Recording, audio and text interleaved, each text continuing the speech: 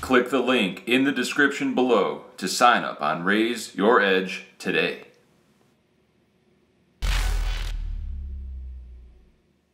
What's up guys, Jeff Boski here. This is your chance of a lifetime to buy a no gamble hat today. Order one on the Big Frog store in the link in the description below, or you can pick one up at the Big Frog store just outside of Las Vegas when you come visit in June. If I happen to see you wearing a no gamble hat at the Rio, Wynn, or Venetian in June, I'll give you a 5-second clip in an upcoming vlog. That's right, wear the hat, locate me, get in the vlog. Your 5 seconds of fame is one no gamble hat away. Buy one today. The Wynn, $225 rebuy. You know it's Saturday, it's about 1 p.m. Late reg, gonna get a good table draw hopefully.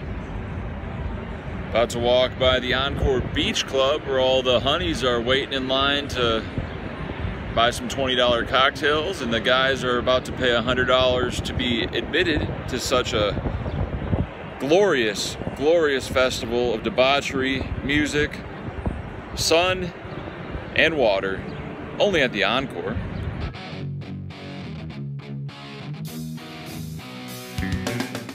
We're here at the Wynn, Saturday 225, and I ran into this guy repping the Bag and Tag apparel all the way from Portland, Oregon. What's your name? Representing Sergio. Sergio, thanks for coming out. What do you think of the Wynn? Oh, it's awesome. It's such a great venue. Great tables, great everything. Experience been awesome. Excellent. 10,000 starting stack. We've been here for an hour and I've played one hand. That's right, one hand. I flopped a flush draw and missed, so we now have 8,000 chips. Going to 150-300. Last 40 minutes of the rebuy period.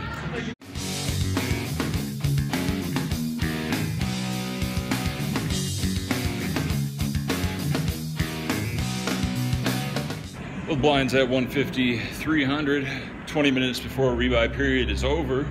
We've been very tight, so it's time to open it up. We look down at the 6'9" suited. Shout out to the Mans. Raise it up to 700 in middle position off of a 6,500 stack. The button calls and the big blind calls. The flop comes 10-9-3, 2 diamonds. Checks to us, we bet 1,500, button folds, big blind, calls. We have 4,500 behind. The turn is a beautiful 8 of diamonds, completing a lot of 2-pair straight combos. He checks, we jam, and he somehow folds. With blinds at 200-400, we have 20,000 chips in middle position with pocket queens. Raised up to 1,000. Action folds to the big blind, who's a middle-aged woman with a wedding ring and a Louis Vuitton purse on her lap. She snap makes it 3,000 off a 50K stack. Normally, I'm just trying to 4-bet get it in with pocket queens when I have 50 blinds. But I think we can just call and play some flops in position. So I show some discipline with pocket queens and put in the call. The flop comes ace, king, jack, so we got a pair and a Broadway draw. She fires 6,000 chips, and we fold. What would you guys do there? 4-bet to 7K, call a shove? 4-bet to 7K, fold? Jam 20K? Let me know in the chat how to play pocket queens versus a woman in the big blind. Louis Vuitton, represent. With blinds at 300-600, action folds to the cutoff, who puts in the limp off of a 20K stack. Small blind folds, we're in the big blind with 4 or 5 of spades.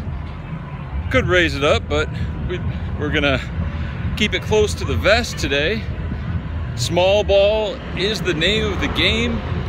The flop comes Jack 8-4 with the Jack 8 of spades. We check call 1,300. The turn is this offsuit 6, giving us bottom pair, a bad flush draw, and a bad straight draw. We check, he bets 5,000. If I shove, it's going to be 8,000 more to him, so I don't have any perceived fold equity. What are my odds versus a naked jack in this spot? Not too sure. What's up, Joe? It's Joe. So, with bad pair, bad straight draw, and a bad flush draw, we make a disciplined laydown, ask him to show the bluff, and he shows a jack. Gonna have to run the numbers on that one, but I think it's a correct fold. Well, I heard you crying loud all the way across town. With blinds at 300, 600, we open pocket 10s in middle position to 1,300. We have about 15,000 now. Button calls, same woman in the big blind calls. She says something about me always raising her big blind.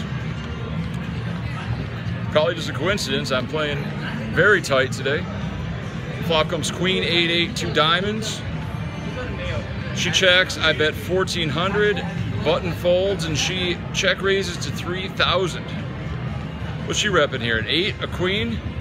For that price, our dignity will not allow us to fold, so we put in the call in position. The turn is a 6, and she quickly checks. It seems to me that she's giving up, possibly as a flush draw, maybe ace high. Not too much logic behind her bets, as I've noticed so far. So we check back to get to cheap showdown. The river's a king, and she quickly bets 5,000. I don't think she'd bet a queen, and I think she'd continue to barrel an 8. The only king X hands she could possibly be betting for value is king X of diamonds. Not a common spot where I make the call, but I throw in the 5K. It's not for my tournament life, and she quickly mucks and says, nice hand. I don't have to show the 10s, although I might get some street cred or table cred for the accurate hero call this time.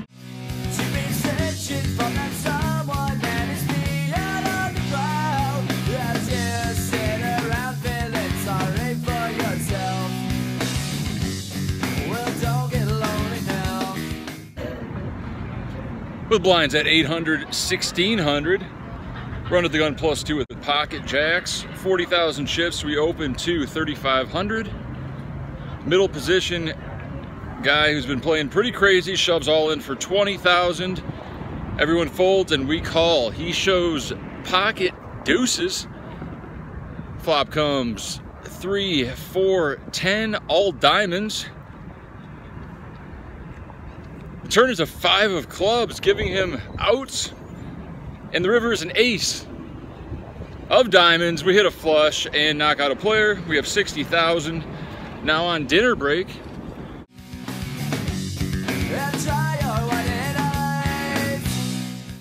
With blinds at 1,000, 2,000. Under the gun, Crazy Asian with 200K. Min raises to 4,000.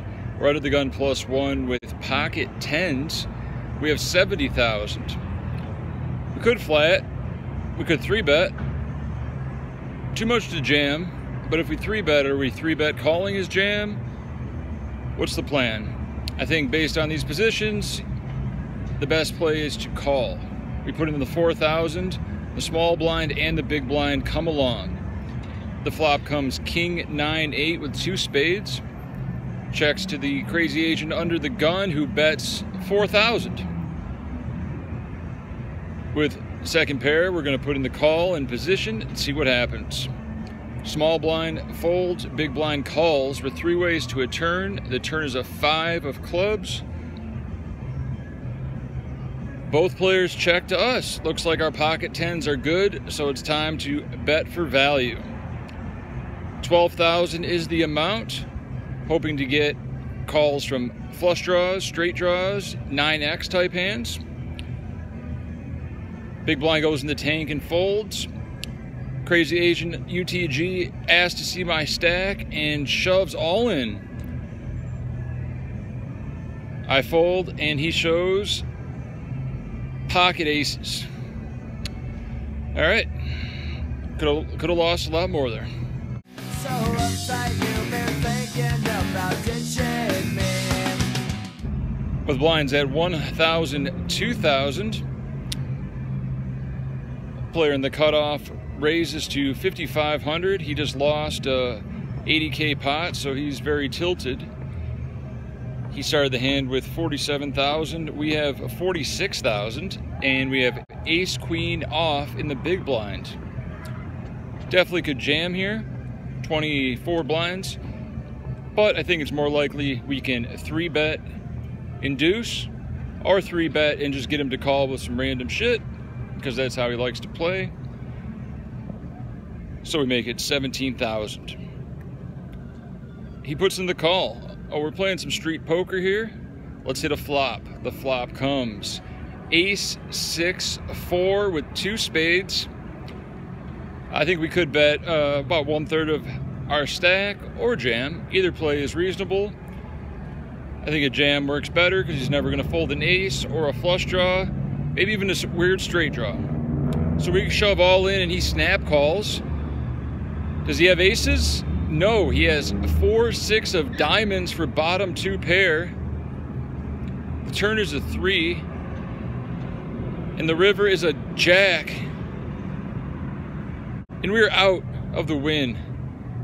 225 rebuy. Total loss of 325 on the day. No time that sends the world around. 'Cause you know where I'll be found when I come around. You won't believe this, but before I even came to the win, I had a premonition that this exact local reg would bust me out of the tournament. And it happened. Don't know what to say about that other than it's pretty freaky and even more tilting that it did happen. What I could have done to avoid this? Yeah, I guess you can look at results and say, jam pre-bro, and he folds the 4-6. Well, he should fold the 4-6 to the 3-bet to begin with. Or in the long run, I should get him to commit with middle pair, bottom pair, straight draw versus my top pair, whatever. So, don't be results oriented. I think we played great today. Unfortunately, we walk away empty-handed. Make sure you hit the subscribe and like buttons. Tell a friend. I'll see you guys next time.